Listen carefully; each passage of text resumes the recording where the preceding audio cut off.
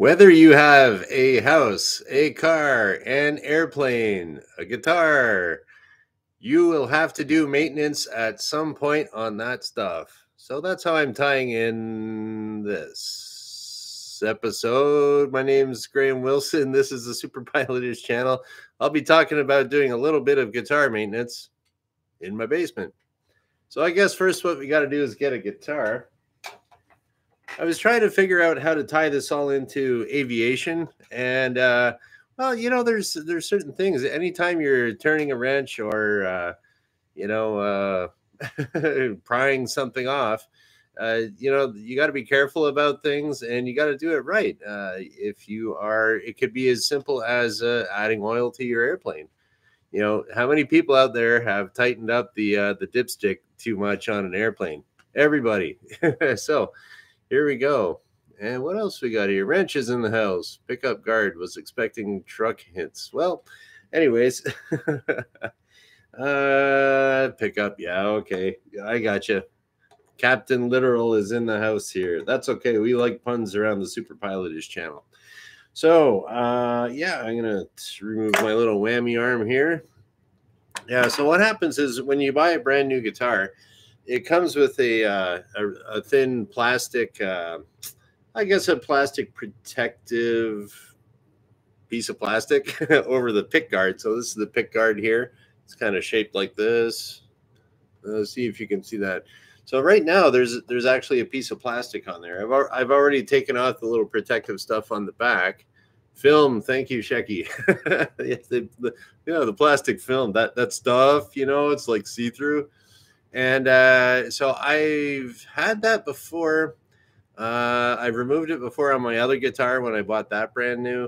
And then it was like, I'm not sure what I'm doing. Still kind of don't. I checked out a YouTube video from somewhere else before doing this today. But, okay, first thing we're going to do is I got a little towel out here on the workbench. I don't know how this will show up. We'll do the best we can. Not too shabby. All right, and so the first thing we got to do is remove these the knobs. And I was trying to think, the video I saw said that, okay, when you put them back on, you put it so that the 10, you crank it up all the way, and so the 10, you're facing the 10. There's like little numbers on there. Can you see that? But the way I'm going to remember it is, okay, I have this cranked up all the way to 11. I wish.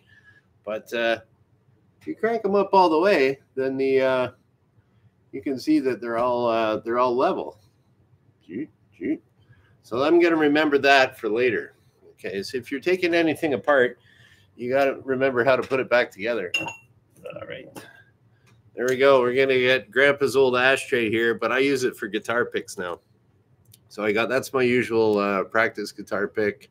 And hey, April, like your music notes there. This is my neighbor Travis's pick in case he comes over and wants to jam. This is my other pick that I use for funk because it's a little thinner. And I got this Canadian one just because it's cool. So I'm going to use the Canadian one. And we're going to use that to pry off the knobs. I think you can kind of just pull them up. Not quite.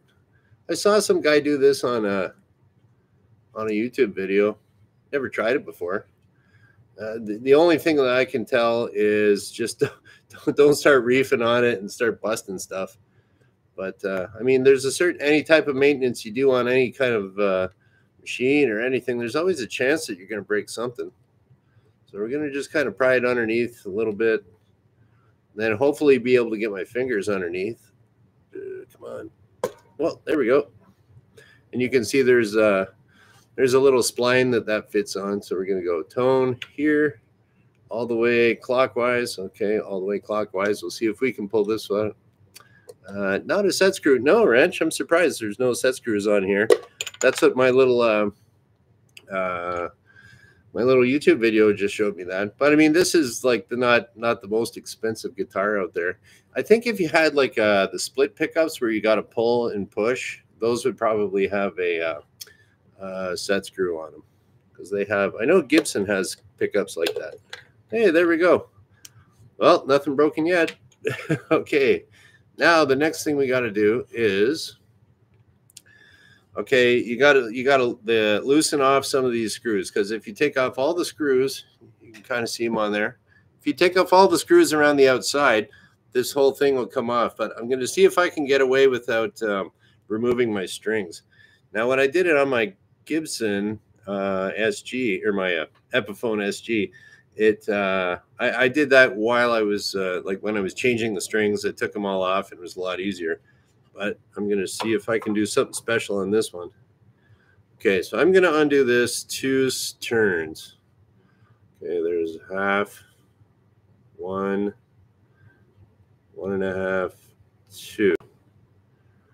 Okay, do that. So that's what the one video I saw said do it 2 or 3 turns. So here we go. We're going to go half, 1, 1.5, 2. And we'll do that all the way around. Now this is these screws are just regular wood screws, and the screwdriver I'm using is just good old Woody, just the regular. I call it Woody because it's got the wood handle, and yeah. So I just use this. It's just your regular Joe Blow size. I forget what it is, number 2, I think.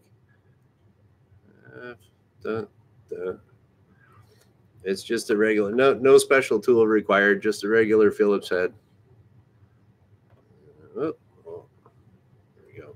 And that's another thing too, that if you're doing any kind of maintenance, you got to make sure that you have the right sized screwdriver, or the right size wrench, or whatever, because you don't want to be stripping anything. And I heard you just do it around the outside. You don't want to have one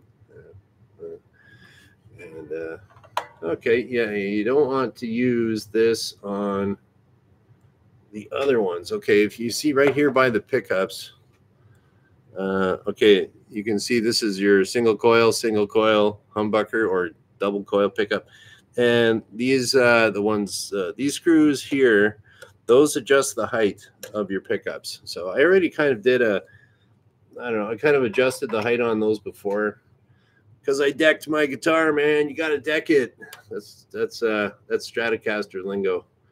So anyways, that means that my little whammy arm here it goes all the way back to the deck, or the body of the guitar. Yeah, what the heck? You know, it's kind of like I just I just thought I'd do this online today, because it's like I got to do it anyways, and I figure I'll just call it multitasking, and it's some YouTube content. And okay, so we got that all up. Content is content. Tiny screwdrivers are cool. That's true.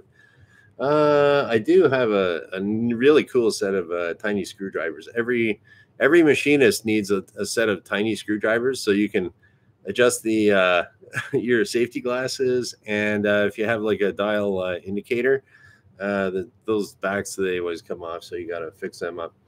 Okay, now I got apparently you're supposed to loosen off. There's some nuts on here. 1, 2, 3. I don't know what size that is, or if it's metric or not, but I'm going to see if I have the right size wrench. Okay, what do we got? We got a 3/8. Is that going to work? Or is that metric? Oh, that might be metric. Huh. Let's try it out. Yeah, I just got my crappy little... Oh, that was another thing I was going to talk to you about, tools today. This is the time of year when all the tools go on sale. Or at least that's what I found. So, I mean, I bought this... if you're moving into an apartment or something, you got to have kind of the first thing you want to buy is like a set of tools. Now, here's I don't know if I can show you here. Whoa, it's one of these guys here. It's got one of those. You got to get yourself, if you don't have any tools, get yourself a kind of all-in-one tool set with wrenches and pliers. And this one here has like a hammer, adjustable wrench. I don't know. And it's got just about a little bit of everything you need. And this time of year after Christmas, they usually kind of go on sale. Bizarro, that's not working. 10 millimeter. Usually, if it's metric, your 10 millimeter is always getting used. 7/16. Let's try that. A little loosey-goosey. 11 millimeter. Isn't this exciting? Well, yeah, I'd say that's probably a 7/16. All right, 7/16 it is. Hopefully it's not reefed on too tight. I'll just get that off. Yeah, that's pretty good. Oh, that was really loose. Yeah, looks like those left-handed kids over in China, they're doing a bad job here, not tightening this up. Okay, let's kind of loosen that. I don't know. Maybe I shouldn't. It's looking a little goofy here. Let's hope for the best. Worst comes to worst, I rip it all apart and do another episode. Okay, here we go. Let's try pulling off a bunch of this. And I've heard you don't, for the pickup selector switch here, I've heard don't bother loosening that off. We'll see. And the reason you do that is because the little plastic film is it can get kind of stuck underneath and it just looks a little trashy. So we don't want to we don't want a trashy looking guitar now, do we? Then you just try to take it off with your fingernail somehow. Come on now. Oh, there we go. Yeah, I don't know if you can, probably can't see that on the camera, but there's a pretty good size hole. I don't know. Can you see that? Yeah. I don't know if you can see. Yeah, there's a little hole right there. So that worked out nicely. It's coming right off. So my plan is to go all the way over and kind of bring it out this way. I don't know. We'll see. Oh, here we go. It's looking good. Maybe looking good. Oh, look at that. That came off nice. Okay. Yeah, didn't need to do it by the selector switch. There we go. Whoa. Maybe we'll loosen off this nut a bit more. Live on the edge. Live dangerously in the basement. Oh, that worked out nice too. Ooh. Hey, get lucky. Now, the reason I'm saying that you got to take this off, I would say take it off sooner than later, because on my other guitar, it was starting to get a little, I don't know, it can kind of be like a little bit of film there, and then you need yeah, I got some Barsol here just in case there's like sticky residue, but it looks like it's doing okay. Now, this is the cool thing about the Stratocaster, is that if I'm trying to pull this all off, but it's underneath the strings, I saw this neat trick that this guy did on the internet, and we'll put that whammy arm back in there. And so that loosens the strings. That gives you that kind of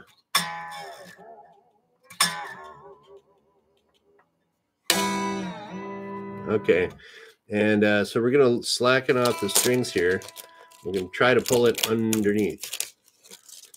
And worst comes to worst, I'll have to I don't know, take the whole thing off or take the strings off.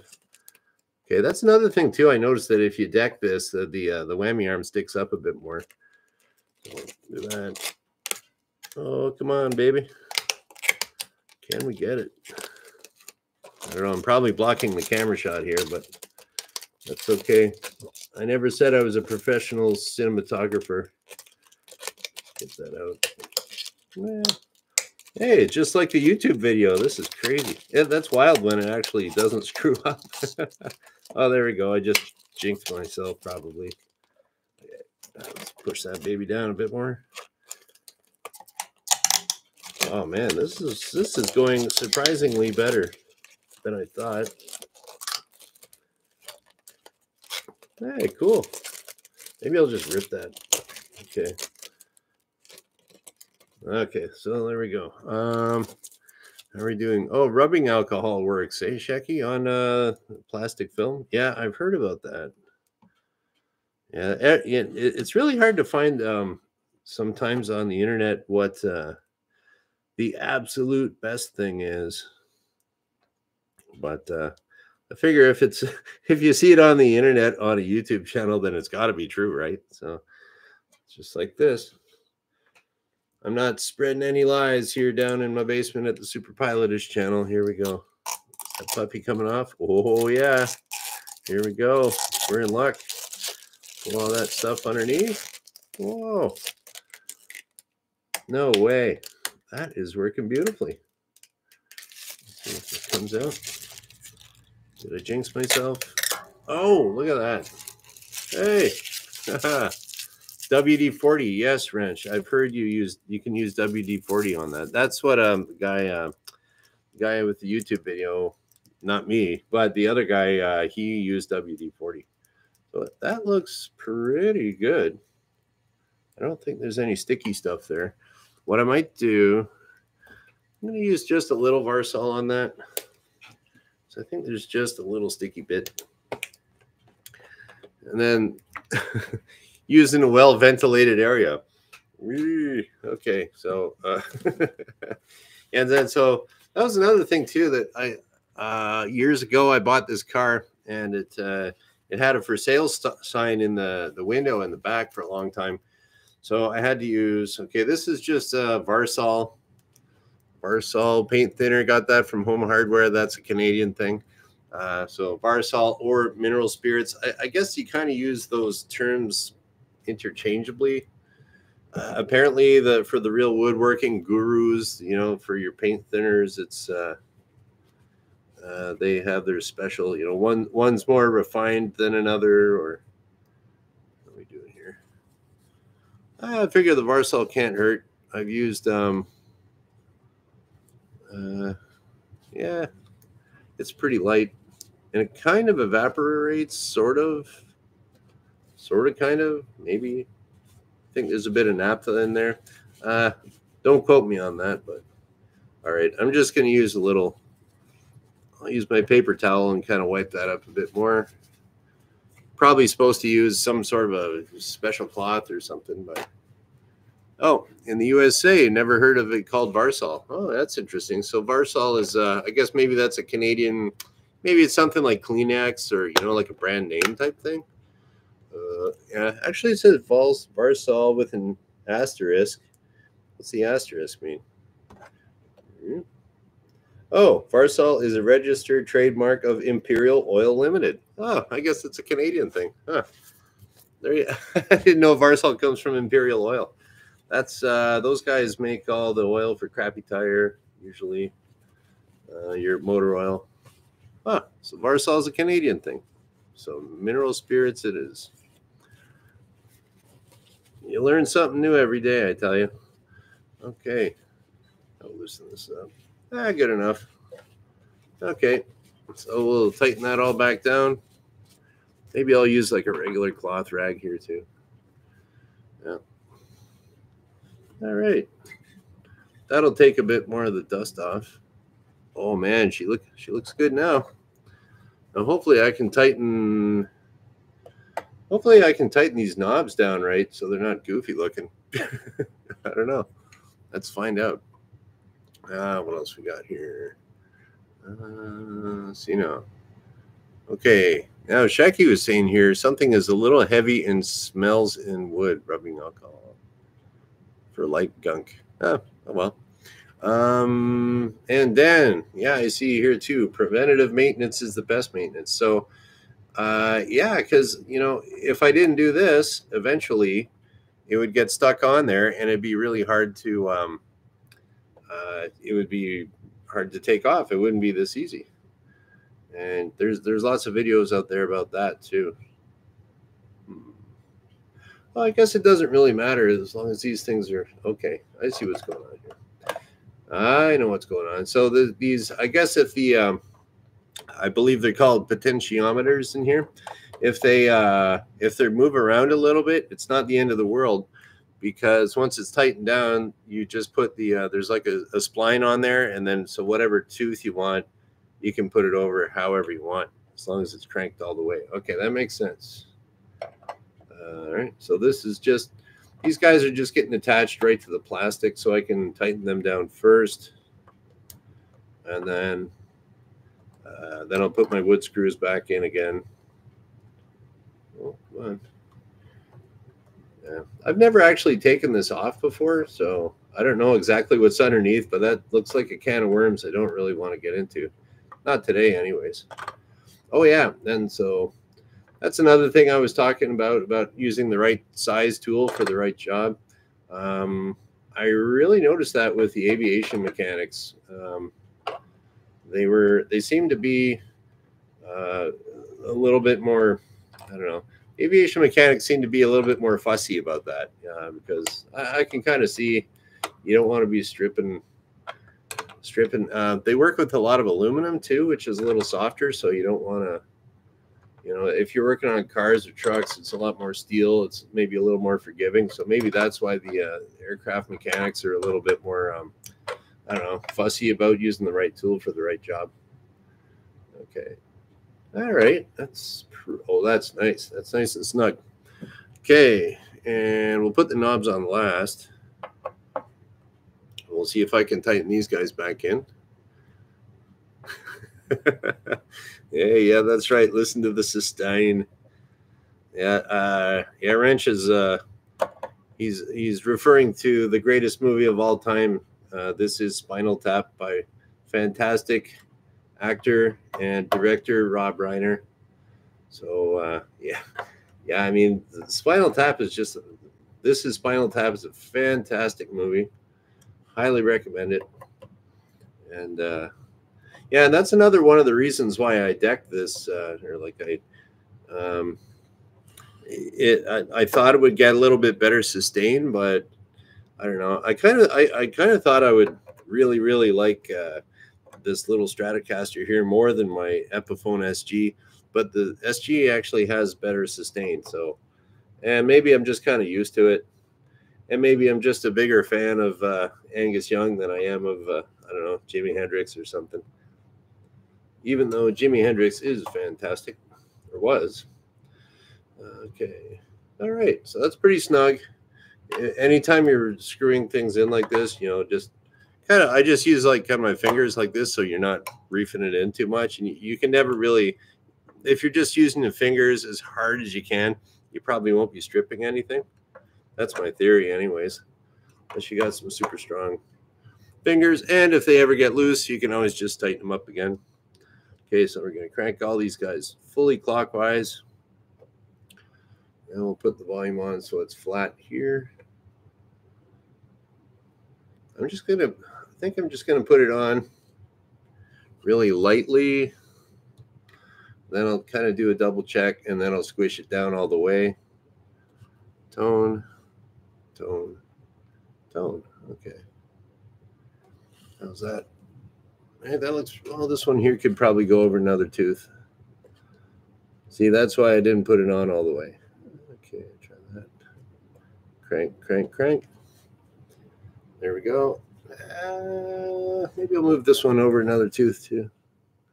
I'm kind of looking at it with a weird angle, but no one ever looks at this stuff anyways. You just crank it all the way. Oh well. We'll just let that slide. This is mostly, it's pretty close to being right straight across.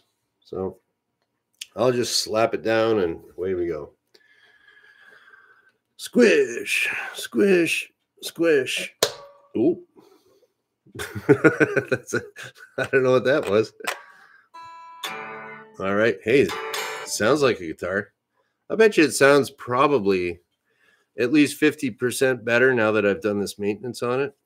50, possibly 80% better. It's probably what would happen.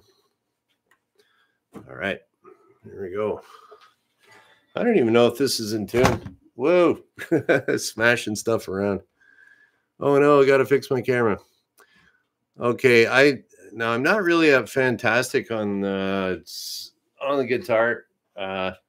One of those guys that's like, hey, I can play me something, and then you play like two little things. Oh, that's all I know. That's me.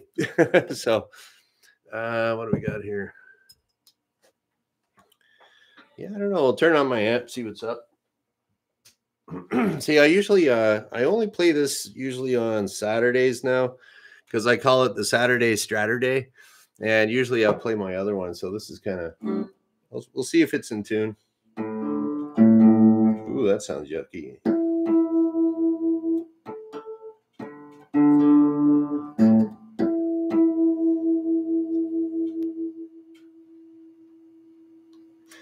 Probably because I was messing around with that whammy arm, it went out of tune.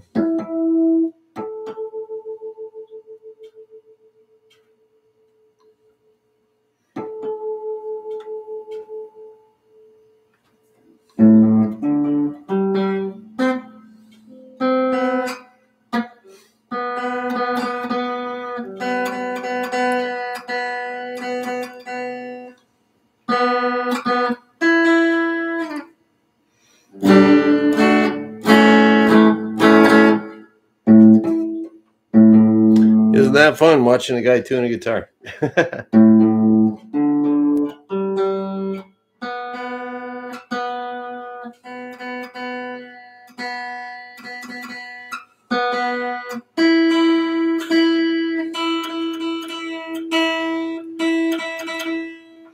Let's see. Cool. All right. So yeah, so now that she's tuned up, I'll get my little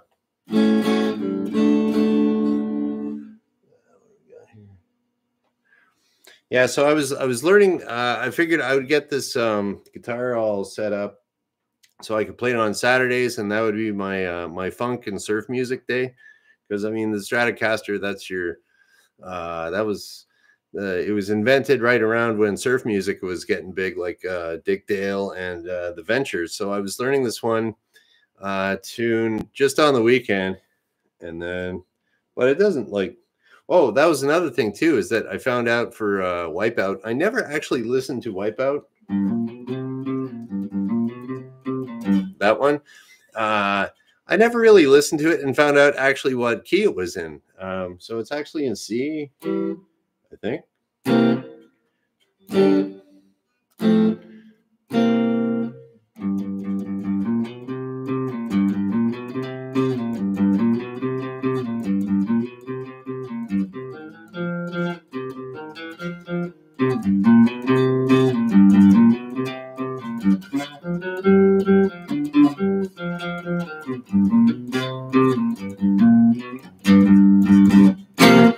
Whatever. So anyways, yeah, was it C? It starts off C7. Then the drums go nuts. Something like that. And then G.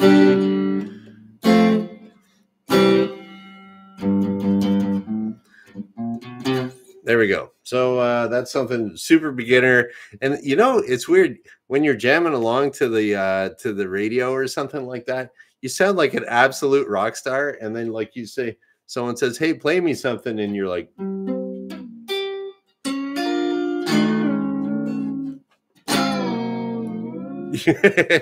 then you're like, you sound like totally garbage. Oh well.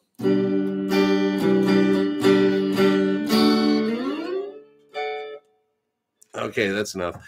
Yeah, so there we go. Thanks for watching me. I just figured, hey, I was thinking about calling this like multitask Monday because I'm like doing some kind of content, and you'll never see anyone with realistic content on YouTube other than the superpilotish channel, because they're afraid to look like they suck. But anyways. And it's like, well, hey, I have a great excuse. I've only been playing seriously for like, I don't know, a year and a few months, like seriously. So that's about it. Okay. Sounded just as this song does. Okay. Yeah, so that's about it. Oh, I didn't know. Wrench is saying that Gibson released a self-tuned robotic guitar. Yeah, you know what? I would tend to believe that, because it's the electronic tuners that they have nowadays are fantastic. It's like a lot of these guys, you'll see it's probably about that big. They clip it on the end of their guitar, and I'm not really like, they'll stick it up here on the way up at the end, and then you can look at it and it'll tell you whether you're in tune or not. I don't know if it gets the vibrations directly off of the neck or something like that. Probably just has to sense a frequency, and then it'll tell you if you're flat or sharp, and then you just tune it up. But you could easily have that into like some like robotic machine heads up here, and it'll just auto tune it. That would be easy enough to do. Lots of cheap stuff from China that you could do stuff like that. Anyways, very cool. Oh, was available 2008 to 2012. Pretty neat, but oh well. Yeah, I just say like yeah, got enough money and like all kinds of cool tech stuff can happen. All right, so that's about it.